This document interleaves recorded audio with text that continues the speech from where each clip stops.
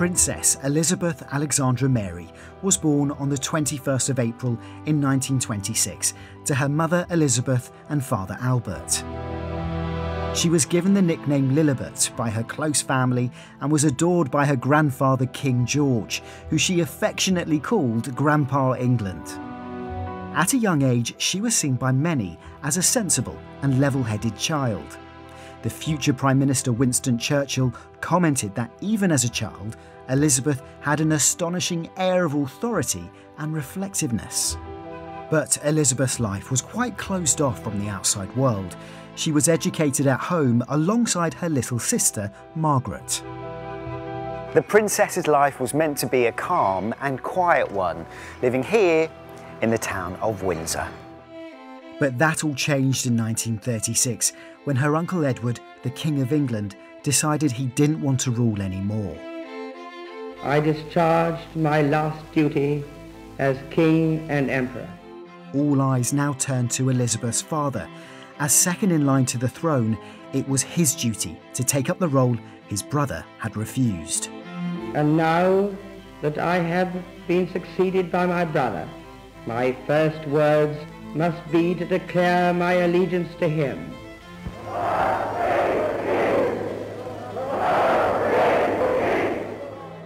And so he was crowned King George VI. Once her father became king, Elizabeth's peaceful life in Windsor was transported somewhere a little less quiet. You might recognise this place, Buckingham Palace. Elizabeth was immediately thrust into the spotlight as her father's heir and the future queen. Her education was taken over by a teacher from a very famous school called Eton College. She was taught history, music and languages, everything to prepare for her life as a future monarch.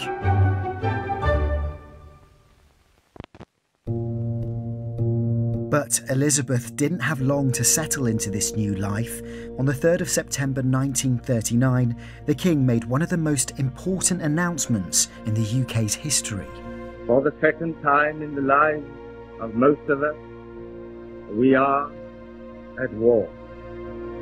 There may be dark days ahead, and war can no longer be confined to the battlefield. This speech marked the beginning of the Second World War. For people here in Britain, they were now locked in a terrifying conflict with Germany for the second time in 20 years. And that war took place right here on Elizabeth's doorstep. So it's goodbye to the cities and danger areas, labelled and loaded and not forgetting their gas masks. The children head for the special trains, and they're not worrying, they're off on a holiday. In the first few days of the war, 1.5 million children were evacuated from urban areas to the countryside. This was to protect them from attacks on major cities like London, Liverpool and Belfast. Elizabeth and her sister were also evacuees during the war, and they were taken to royal palaces like this one, Windsor Castle, and also Balmoral in Scotland to try and stay safe. The sisters were separated from their parents, who chose to stay in London. King George was determined to show his loyalty to the people who remained in the UK cities. While some evacuees were excited about going on an adventure to a new home, many struggled to be away from their families. I've come to Ipswich to meet Charlie and his grandma Heather. Heather was one of the millions of children who were evacuated during the Second World War. Charlie wanted me to meet his grandma to find out more about what that time was like for her. I was a young child, and as young children, we had to be moved from our families to another family which was out of danger from the war. My mother took me to the station one day, and I had my best coat on and a hat, which I didn't like too much, and my gas mask round my neck, and a label which said who I was. And there were lots of other children I didn't know. And I thought my mother was going to get on this train with me, but she wasn't allowed to do that. Right at the end of the war, really, I must have been about 8 or 9, and there was a 4-day agreement with the Germans that they wouldn't bomb for the 4 days over Christmas. And I had a lovely Christmas day with Christmas presents in a stocking, I can remember that, until it got to Boxing Day. And then suddenly we heard planes coming over the house, and we thought, right, it's going to fall the bomb on our heads. But it didn't fall on our heads. It fell 2 doors up. So we were very lucky not to have been killed. Charlie, to hear a story like this firsthand from your nana, how does it make you feel? It makes me feel so sad. She had to go through all that. If I went through that, I wouldn't imagine what state I would be in. And we've got to be grateful for today with what we have and what they didn't have. In 1940, just a year after the war began, 14-year-old Elizabeth delivered her very first public broadcast on the radio to the children of the United Kingdom. My sister Margaret Rose and I feel so much for you, as we know from experience what it means to be away from those we love most of all. So Princess Elizabeth and her sister sent a message to all the children who'd been evacuated throughout the war. Why do you think that was important? Because I think it tells people that it doesn't matter who you are. You're all involved in something. You're all suffering the same way. And then that makes you say, well, we must get together and be strong. And I think that's the message, to be strong.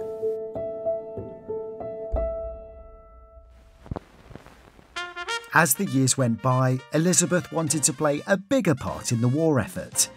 She trained to become a mechanic and learnt to drive trucks and ambulances. Her father cheered her on. The king returned and jokingly asked the princess, "Haven't you got it mended yet?" And finally, after 6 long years, the war came to an end in Europe on the 8th of May 1945. Elizabeth and her family greeted the huge crowds that came to celebrate outside Buckingham Palace. We may allow ourselves a brief period of rejoicing. Today is Victory in Europe Day.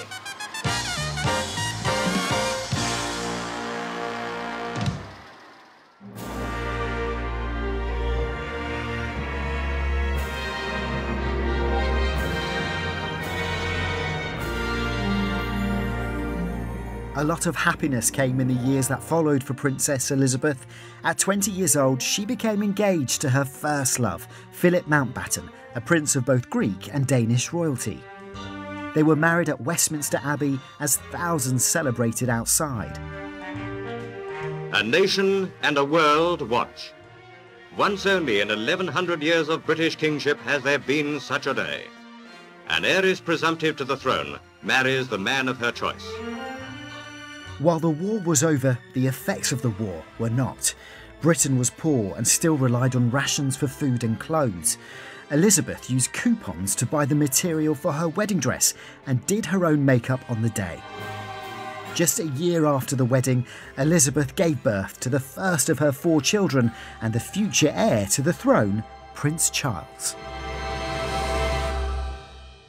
Having spent her teenage years living in the shadow of a war, it seemed Elizabeth had finally found peace, but sadly, it didn't last. In February 1952, Elizabeth's beloved father suddenly passed away. Elizabeth was visiting Kenya at the time on an official royal tour. Prince Philip broke the news to her in private. In just a matter of minutes, Elizabeth's life was turned on its head once more. She was only 25 years old. Now the Princess Elizabeth we knew and loved returns amongst us as our queen. Elizabeth returned to the UK immediately, where she threw herself into her new role.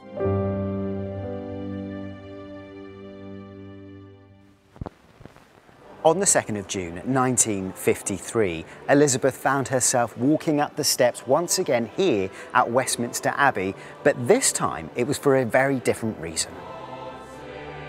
The Archbishop performs the simple, yet the most significant ceremony of the Queen's coronation.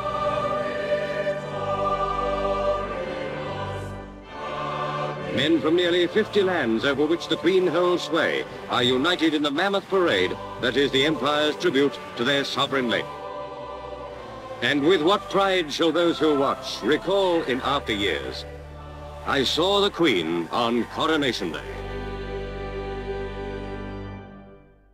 Queen Elizabeth's coronation was televised live, something that had never been done before. Millions of people from all over the world tuned in. Some even bought their very first TV set just so they could watch it. When the Queen came to the throne 70 years ago, the world was a different place. There were still many countries in the British Empire that were run by the UK with the Queen as their head. But it was also a time of big change. Many people in those countries wanted to be independent, where they would run things themselves. These countries decided to leave the British Empire. But their link to Britain remained through an organisation called the Commonwealth. The Commonwealth was and is meant to be a bond of friendship between all the different countries, most of them former British colonies. After the Second World War, many people from those countries were encouraged to find work here in Britain. In 1948, 500 people from the Caribbean travelled more than 4,000 miles on a ship called the Empire Windrush. They hoped for a new and exciting life here in the UK and thought they would be welcomed with open arms. But instead, many were met with racism and rejection. I've come to Manchester to meet Bay and her grandmother Enith. Hey guys, how are you doing? Enith came to the UK from the Caribbean country of St Kitts and Nevis in the 1960s, and Bay wanted me to hear her story. It was very strange because when you're in the West Indies, it's just sunshine, blue skies, everyone was laid back. And then to come to England, it was a shock because I was expecting something different, but not as cold and as dark and as damp.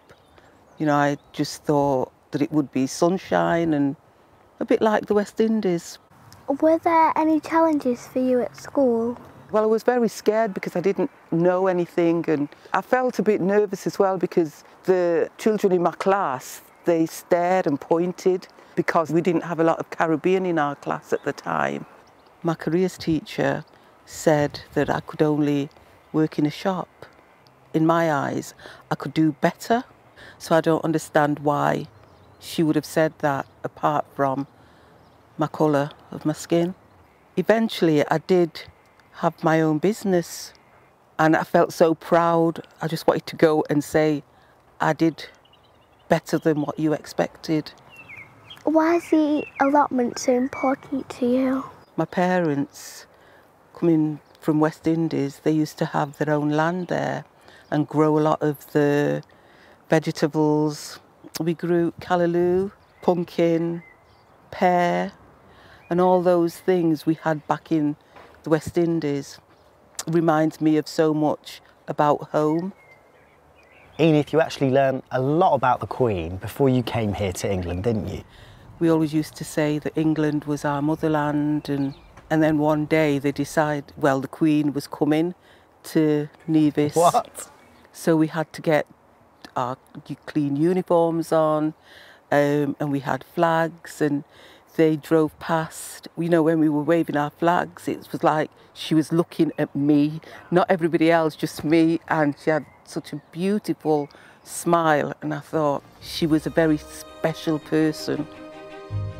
The Queen had to find a way to manage the relationships between Commonwealth countries and Britain, and this was one of her biggest challenges at the start of her reign. But her first tour as Queen to Commonwealth countries like Australia, Jamaica and New Zealand proved just how popular she was. It was a huge success for her and her family.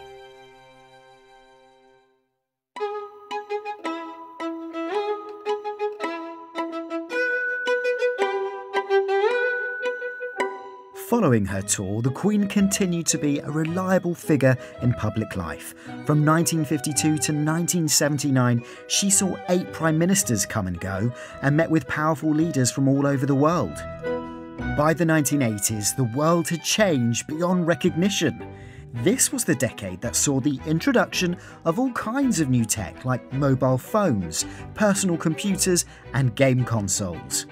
While the UK was looking unrecognisable compared to when the Queen's reign began, the monarchy seemed to be as popular as ever. And at the start of the 1980s, there was a particularly special event that the Queen could celebrate. There was to be a royal wedding. The Queen's oldest son and heir to the throne, Prince Charles, was getting married to Lady Diana Spencer. Their engagement made headlines around the world. The couple shared their news in a special interview. I'm amazed that she's been brave enough to take me on. And I suppose in love. Of course. Whatever in love means. Yes. Soon, wedding fever hit the nation. And it was a fairy tale wedding, watched by 750 million people in 74 countries around the world. A public holiday was declared in the UK. A crowd of 600,000 turned out to line the streets of London, cheering the bride and groom. The following year, Diana gave birth to a son. They called him William. To the outside world, Charles and Diana's marriage seemed happy at first, but soon cracks began to appear. Speculation about their relationship made headlines across tabloid newspapers and TV. The Queen carried on her public duties, aware of the negative attention that the royal family was receiving from the British press. It seemed that the royal family's popularity, which had once been unshakable, was beginning to crumble. In 1992, the Queen's 40th year as monarch, she faced some of her greatest challenges yet. It was a year in which 3 of her children separated from their partners, including Prince Charles from Diana. As the press continued to publish negative stories about the royals, tragedy struck closer to home. Hello. More than 100 firefighters are tackling a huge blaze at Windsor Castle. In the days following the fire, the Queen called 1992 her Annus Horribilis, which in Latin means horrible year. In a speech, she asked for the public and the press to show some kindness to the family at a difficult time. There can be no doubt, of course, that criticism is good for people and institutions that are part of public life. That scrutiny by one part of another can be just as effective if it is made with a touch of gentleness, good humour and understanding. Finally, in 1995, Charles asked Diana for a divorce. Despite being freed from royal responsibilities, Diana was still hounded by the press. She rose to the pressures of being in the public eye, using her publicity to bring attention to causes and charities she cared about. But in 1997, Diana's life was cut tragically short. Buckingham Palace has confirmed the death of Diana, Princess of Wales. The princess died following a car crash in Paris. People around the world were devastated. She was the people's princess. And that's how she will stay, how she will remain in our hearts and in our memories forever. Far away from London, the Queen chose to keep out of the public eye, instead choosing to support her grandchildren, Prince William and Prince Harry, who were devastated after the death of their mum. While the Queen's intentions were to support her family, her silence was criticised by the public. They felt that she should be joining with them in their grief. To many, it seemed as though the Queen was hiding away. At 2:20 this afternoon, the one basic thing people in the crowds here had been calling for all week took place. The Queen came back to Buckingham Palace. I'm very glad that she's come here. I feel very sad for her, and I think none of us can really know how she's feeling at the moment. Later that day, the Queen delivered an emotional message to the British people. I want to pay tribute to Diana myself. She was an exceptional and gifted human being. I hope that tomorrow we can all, wherever we are, join in expressing our grief at Diana's loss and gratitude for her all too short life.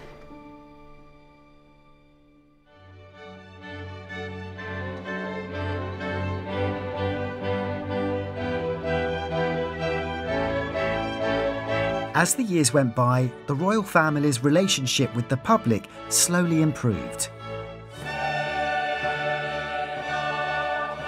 In 2011, the nation rejoiced as Prince William married his long-term girlfriend, Catherine Middleton, in a grand ceremony at Westminster Abbey.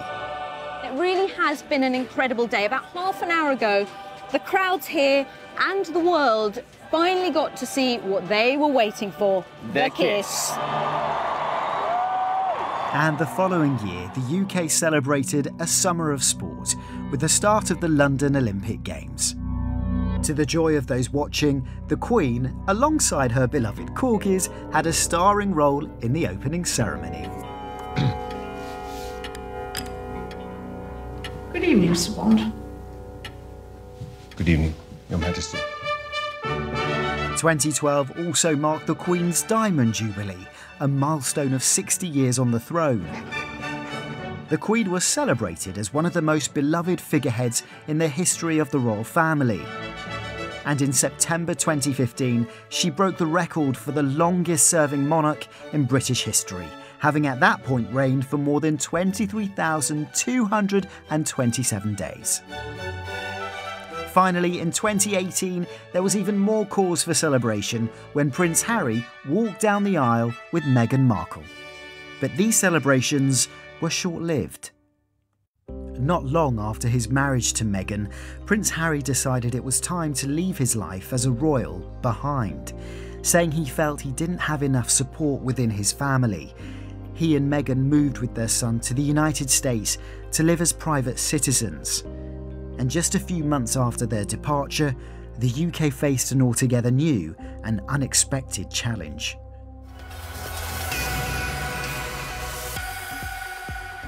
First up, the government have announced big changes, meaning that most of you won't be going to school next week.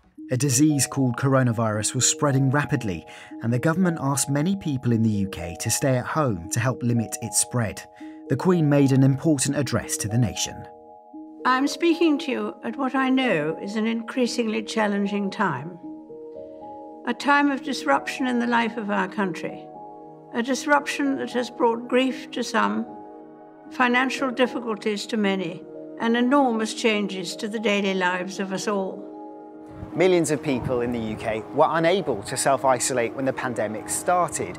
Instead, they were on the front line of the war against this virus.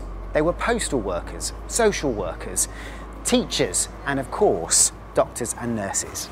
I've come here to meet Olivia. She's a family friend of Felicia Kwaku, a chief nurse here at King's College Hospital. Felicia worked tirelessly throughout the pandemic to support her Black, Asian and ethnic minority colleagues. She received an OBE from the Queen for her amazing work. This was the first time that any of us had really experienced a global pandemic. It was really hard sometimes. Sometimes you didn't even know how you were going to make it through the day and where your strength was coming from. So teamwork got us through. You got an OBE, so what even is an OBE? Well, OBE, Livy, stands for the Most Excellent Order of the British Empire. And it's a recognition and honour given to people from the Queen. And I received the OBE for services to nursing during the COVID-19 pandemic. And for me, getting the OBE was probably the highlight of my life. But it's not just for me, it was for all the nurses and the midwives that died and became very sick during COVID. So Felicia, it must have been so special for you to be honoured by the Queen. It's a privilege to know that she had our backs and that she was thinking about us, and that thinking is really her care, showing us her care. And she expressed her support for us healthcare staff in the NHS and across the country. That's special. In 2020, nearly 1,500 people like Felicia were recognised for their services during the pandemic in the Queen's birthday honours. These honours were a way of celebrating the dedication and sacrifices of frontline workers during one of the most critical times in the UK's recent history. But unfortunately, an even greater challenge was to come for the Queen. It was with great sadness that a short time ago I received word from Buckingham Palace that His Royal Highness, the Duke of Edinburgh, has passed away at the age of 99. The Queen's beloved husband of more than 70 years had died. At a time when the nation was still wrestling with the pandemic, the Queen did what she had always done, she showed solidarity with her people, even in her time of grief. At the Duke's funeral, she sat alone, separate to her family, in the chapel of Windsor Castle, following the social distancing rules that were in place at the time. This moving image of the Queen touched so many people here in the UK who had to face their own challenges and sadness during the pandemic. It served as a reminder of the Queen's dedication to her country. At Prince Philip's funeral, she may have been sat apart from her family, but in spirit, she stood with the people of the United Kingdom. The Queen often refers to herself not as a ruler, but as a servant to her people. And when she was just 21 years old, even before her reign had begun, she made a promise to the people of the United Kingdom. I welcome the opportunity to speak to all the peoples of the British Commonwealth and Empire, wherever they live, whatever race they come from, and whatever language they speak.